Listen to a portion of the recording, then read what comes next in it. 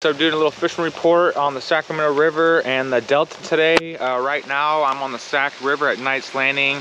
They got the boat launch pulled up right now, and the striper fishing guys is going to get really good after the storm. The water temperatures are in the low 50s, and this rain right here is going to bring these stripers into the more shallow water and all into the Delta and up to the river streams. But before I get into the striper report in more detail, I want to go over real quick what's going on with the red mussels in the Delta.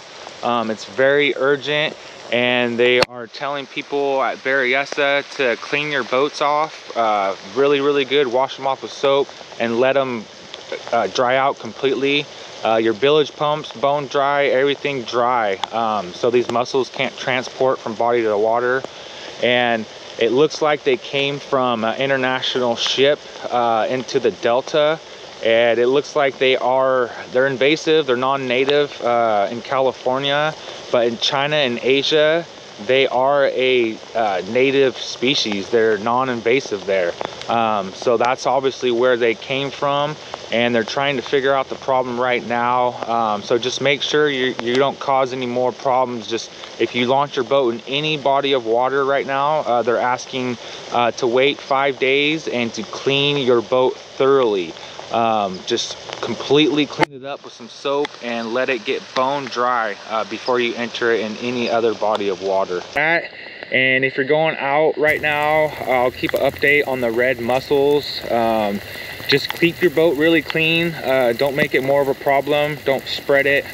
Just try and clean everything off if you're dropping your boat in the water. And not just your boat, guys. If you're out in the Delta, you got to clean all your equipment. You got to clean your boat. You got to clean your bilge pump, your trailer, everything that's touched the water, you got to clean. So just make sure you clean up real good right now until CDFW gets rid of this problem, and hopefully these waters don't get infected and get better soon, because these striper guys are coming up, and it's going to be a good fall run this year and even better spring run when they come up the river to spawn.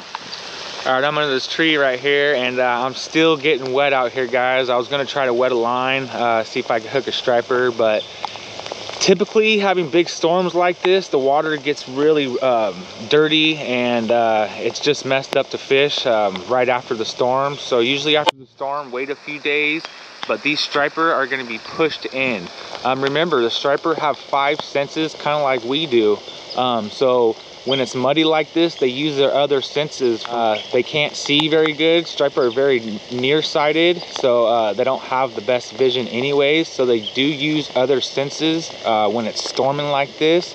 So a lot of noise, a lot of scent is really good for these times right after the storm. So moving around and stuff in the storms is your best bet. It's going to give you a much more of a chance of landing a fish right now, because these stripers, they are on the move right now. Whenever this water temperature changes like this, it actually makes the fish more active. They kind of scatter, and they're trying to get in some bait fish and bait because they're trying to fill their bellies. These are extremely predatory fish, and they will do whatever it takes to get on some meals. So just keep that in mind whenever you're striper fishing. These stripers are going to be in the shallow, guys, right now. So go where the current's less and where you think there might be bait fish holding out of the storm.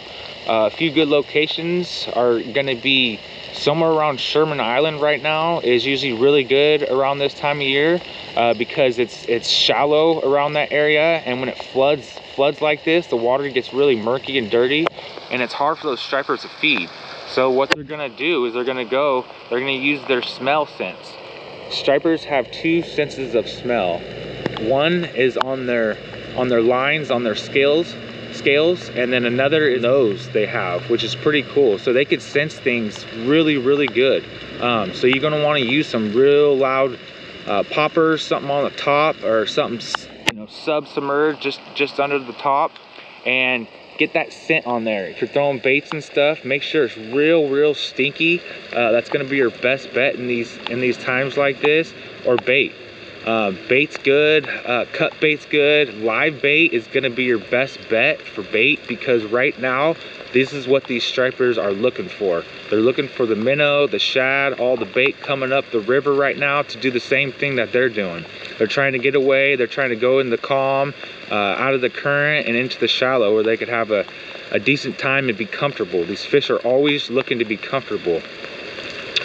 And another thing is, when you're out there looking for striper, always look at the conditions surrounding you and just pay attention to everything around you, and always try different locations. Just because one location's not good one day, the next day it might be really hot.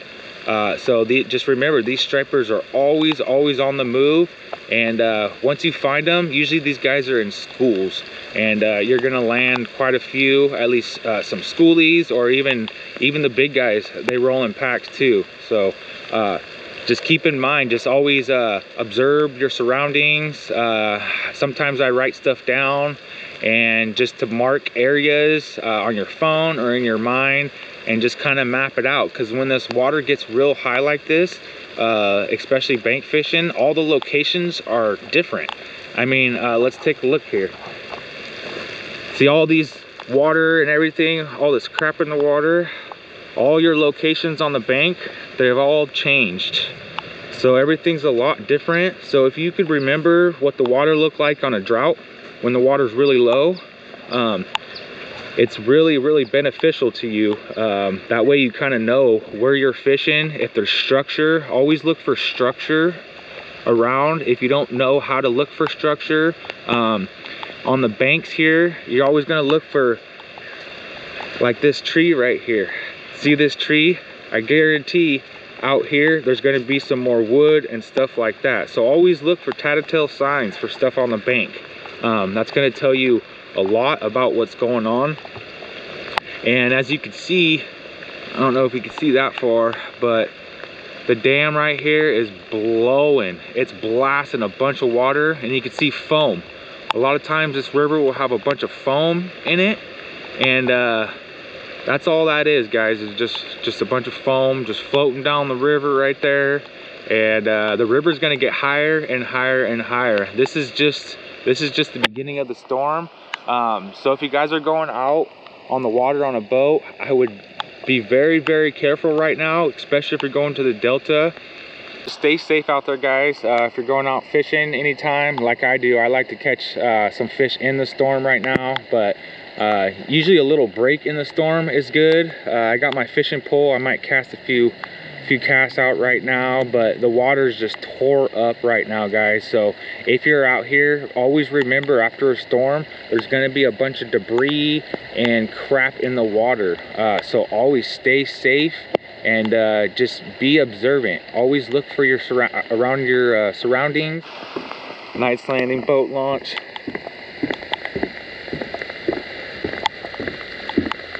During the storm, look at this thing. They pulled this thing way up. That's probably about where the water's going to end up.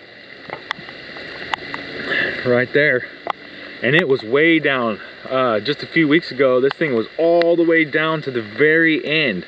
Now it's got full water. So if you guys are trying to launch some bigger boats at Night Landing, after this storm, it's all good, because the water's going to be real deep, as you can see. And also remember, after these storms, they open all the drains. They're letting all the water out of all the levees and everywhere, so we don't get any problems. So just remember, the water current is extremely strong. So it's really important to think like a fish, think like a striper in these kind of weather, and just think about what you would do. You would probably try to go somewhere where it's shallow, not so high current, and somewhere where you could still feed and just be protected out of this current. So they're going to be tucked in the shallows, guys, right now. They are moving in, but this storm kind of scatters them out, scatters them around, and they're always searching for the bait fish. So with striper, you're going to want to see what they're eating, try to find out what they're eating, and find locations of where you are catching bait fish. If you're catching bait fish, most likely there's going to be stripers in the area. So I would recommend, if you're not catching anything, to move locations, and you don't have to move far. I'm just talking about 30 feet or so, just moving around.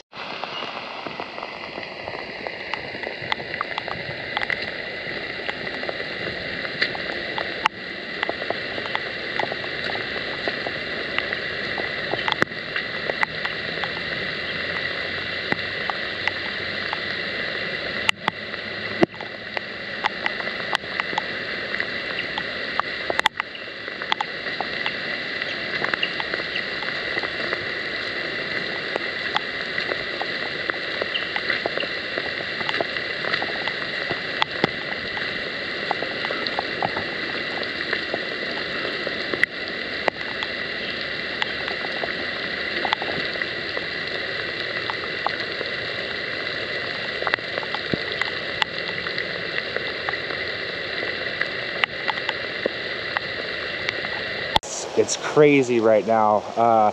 This is just the beginning here. It's Friday around 3 o'clock, and looks like the storm is gonna last a few days, maybe more. I'll show you guys a radar here. It looks like we may have a little break coming up tomorrow on Saturday.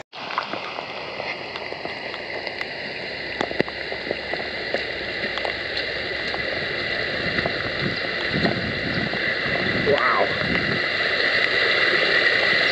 Straight waterfall from the parking lot.